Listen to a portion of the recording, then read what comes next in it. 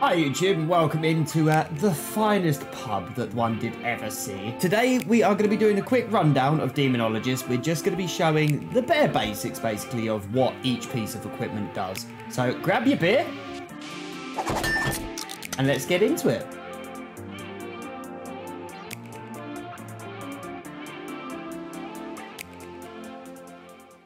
So, if you are unaware, Demonologist is a new ghost hunting game that has been released by Clock Wizard Games. Basically, what you are going to do is very similar to a lot of the other ghost hunting games that you may have seen previously. You're going to go around, you're going to look for the evidence to determine the ghost type, but once you have done that, you can then unlock the optional objectives. Once those are complete, you can then exercise the ghost. There's plenty to do on it, plenty of jump scares, plenty of things to purchase, and a lot of fun. So starting out, keeping it nice and simple, it's your bare basic flashlight. Everyone knows what this is going to do. It is going to illuminate a certain amount of area in front of you so that you can see what you are doing. Up next is your EMF reader. You are going to use this to help you locate the ghost and look for evidence for EMF 5. On top of that, it is also directional based, so you need to be pointing towards the object to get the higher readings. Up next is the ESG reader. This can be placed on the ground, and if it is a potential evidence for the ghost you are dealing with, the ghost can interact with it, leaving a silhouette of itself above the device and making an audible sound, making you aware that this was evidence also if you do not happen to see it. The easel canvas, much like the ESG, is placed on the ground, and if it isn't evidence for the ghost you are dealing with, eventually it will interact with it and leave you a lovely little drawing. The Exoglass is an amazing little tool.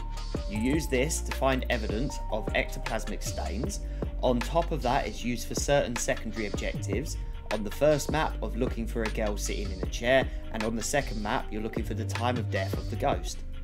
The Spirit Box, a tool many of you will have used on previous ghost hunting games.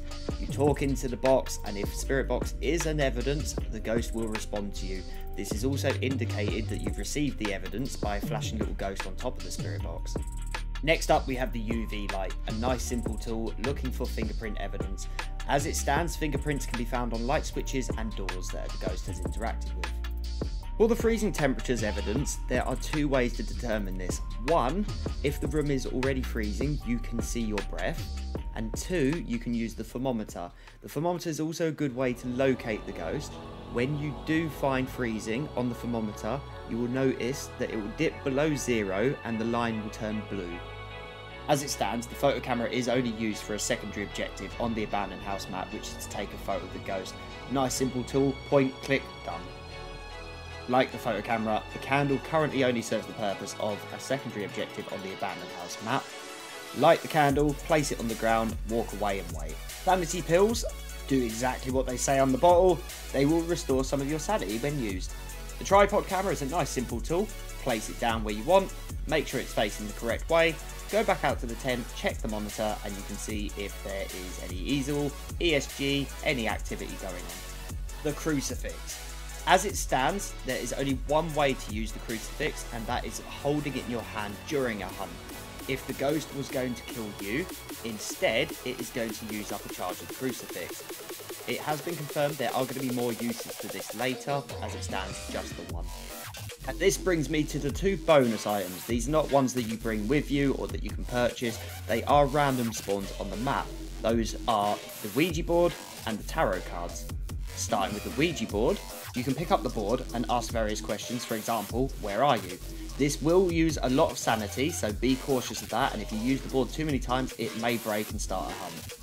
Lastly, we have the tarot cards. Pick these up, draw a card, and it will do a random effect from a preset list. This could be instantly starting a hunt, locking the ghost to its room, making the ghost do an activity, instantly killing you, or reviving another player, draining or increasing your sanity. So that's it. I hope you found this guide helpful, and if so, please consider liking, subscribing and leaving a comment. And as more updates come, I will try to release up-to-date information.